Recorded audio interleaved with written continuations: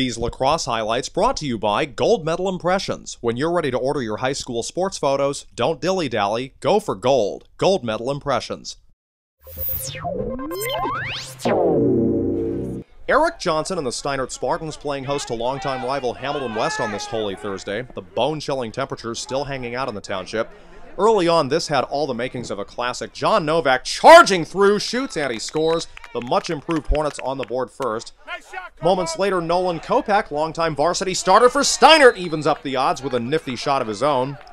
Novak here, over to Mike Carbone. He shoots and leaves a sizable Carbone footprint. Hornets back on top. On the other end, Connor Burrows loves to scoop up loose balls behind the cage. Also loves to convert them to scores, showing off his expertise there. Now, this contest was not all offense. There were some stellar saves by both goalies. Charlie Messina shoots, but Robbie Romero nets it nicely. Burrows again trying to burrow on through. This shot saved beautifully by Luis Gregorio. Defense was tough and physical, too. Novak here probably thought he was pledging Johnson's fraternity. Ouch! Thank you, sir. May I have another? 2-2 tie at the end of one.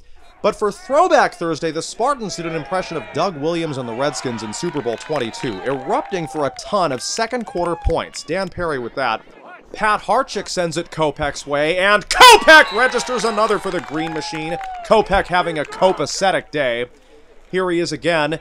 He can't quite get that to crease the net, but there's Perry to finish the job. The Spartans tack on another, turning the tides on their inter-township rivals.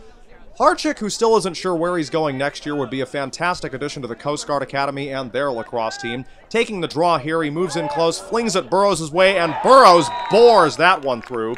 Then he'll meet up with Harchick for a shoulder bump. 9 unanswered goals by Steinert to close out the first half. In the second, they worked on ball control, tacked on 3 more scores as well. The Spartans win big over Hamilton. I'm Mark Fontes.